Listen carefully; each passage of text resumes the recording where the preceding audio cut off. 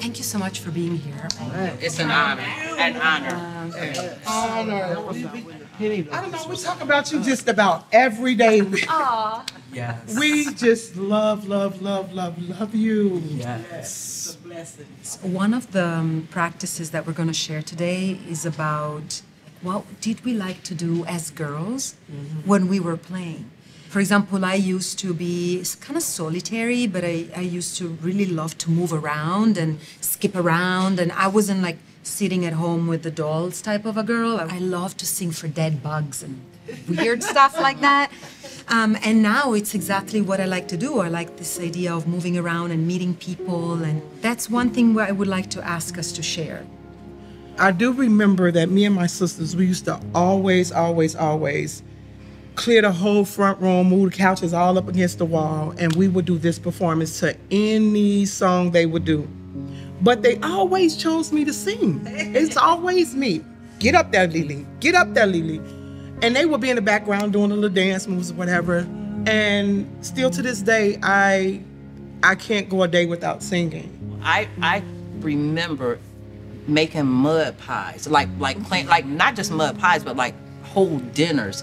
And I think that's because we were so not poor, P-O-O-R. We couldn't afford the O and the R. We were poor, I'm telling you now. I would be in the company of who I chose. It could be like you said, a king or queens or something like that, or like my favorite, like animal or something, because I'm an animal person.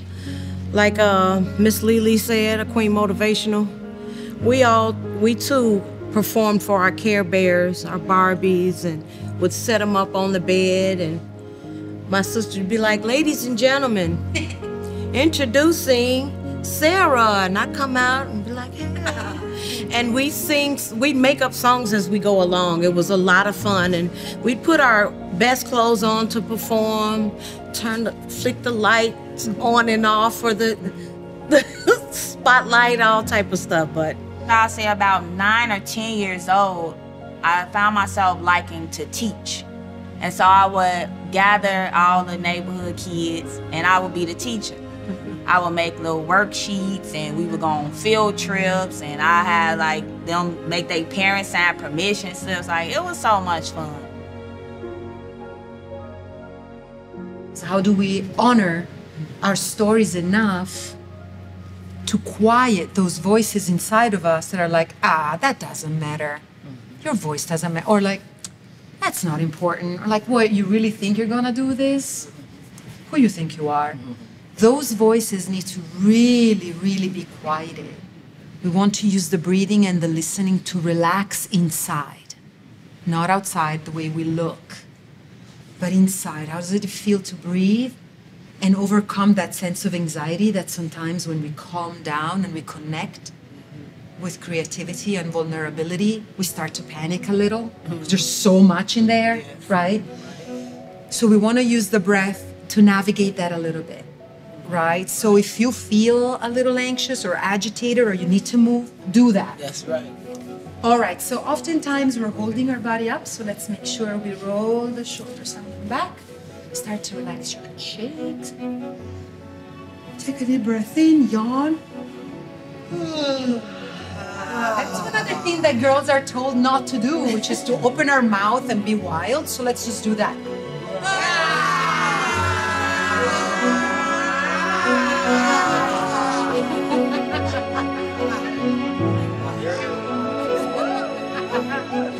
we're going to stretch the body, do things that make you feel good and that feel comfortable to you only. So if it only means like just being here, that's it. If it means like skipping and moving and actually dancing, do that. We're gonna breathe in, let it out, and down the ground. One more. All the way up above the head. The last one, breathing in.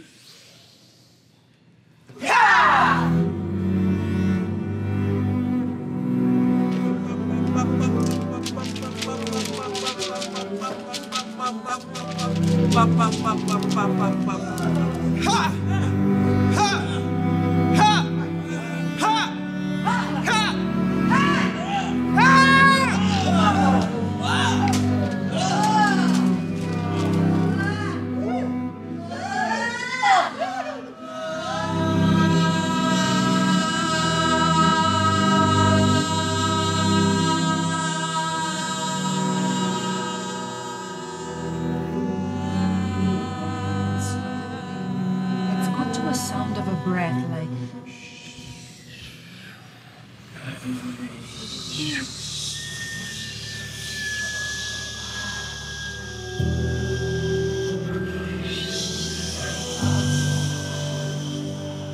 so in this next part of the class we are going to start composing your own monologue, which will become then, you know, your piece. The prompt, you can write it. I am your voice. And this is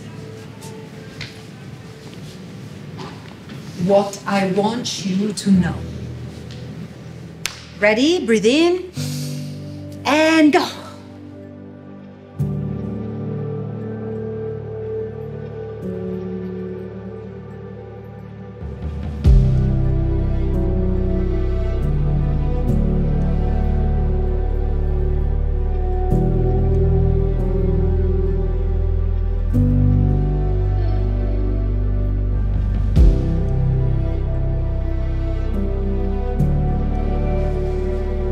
Okay, so we're not going to comment. You can opt out. You don't have to read it. In case there's parts of it or one word that comes out, whatever you like. Would you like to start? I am your voice, and this is what I want you to know. I want you to know you have purpose, great purpose. You are meant for greatness. I am someone who's determined to make a difference and empower those who needs to be empowered. Together, we will win. You are destined to help others, and in order to do that, you have to first learn how to help yourself. I'm a survivor. I don't have to hold back anymore. I don't have to be a people pleaser.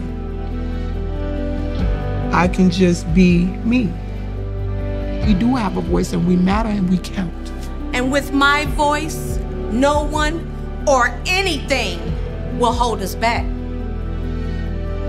Even in a darkest situation as this, there's still light at the end of the tunnel and you can make it to the end of the tunnel. I never had to use my voice. I can bring out the child that didn't get a chance to do this and didn't get a chance to do that. Hopefully she gets her groove back. I was a hollow shell when I got here. I didn't realize that I had an inside.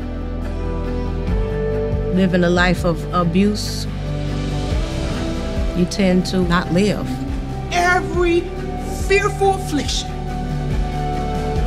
So I've been able to live since I had this class.